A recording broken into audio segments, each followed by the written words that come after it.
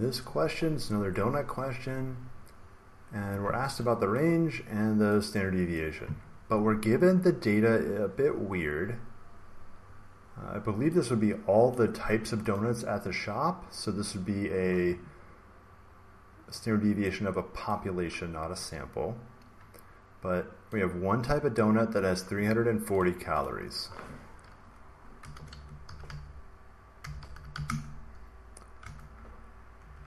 So 340.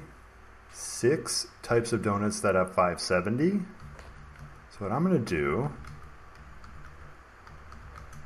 is type out 576 times.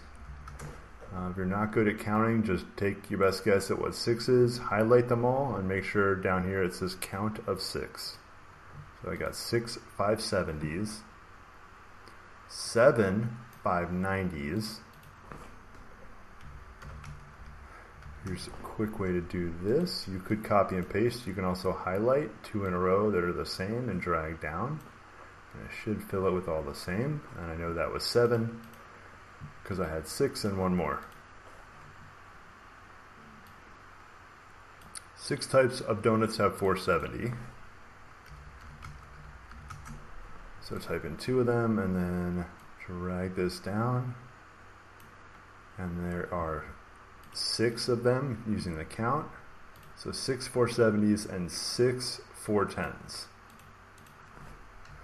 I wonder if I just do a 410, just a single one, I'll see what happens when I drag it. So 6 410s. Okay. It's alright that there's blanks here. That's okay with our computation. I believe there's a minimum, the smallest number in a set of values, so that's minimum. What in the world just happened? Let me just type the word min. Max. I want to range first. Alright, minimum equals min parentheses. There we go.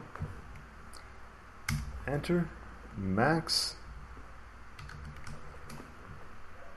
These numbers are probably easy enough to just say what the min and max are. I think what I'm doing is not super necessary here. Max minus min. Range 250. Alright, standard deviation.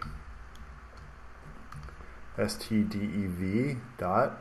Now, here, this is not a sample. It's actually, I believe, all the donuts at the donut shop. So this is the entire population. This is not all the donuts in Oregon or all the donuts on planet Earth. This is just all the donuts at this donut shop. And that's set up at the beginning in a neighborhood donut shop. That's all we're concerned about right here. We're not thinking about food that's not donuts. We're not thinking about other donut shops. Just this donut shop. So this is the entire population here. So STDEV.P for population. And get the whole thing. Enter. There we go. Nearest tenth. So that would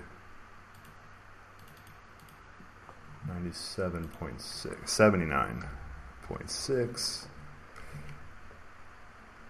250 would be the range.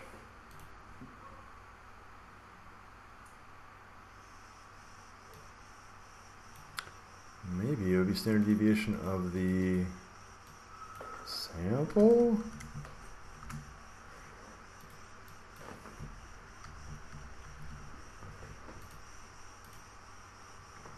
Okay. Alright, I will edit the question. So it says a sample from the menu. So the word sample is in here so that you know.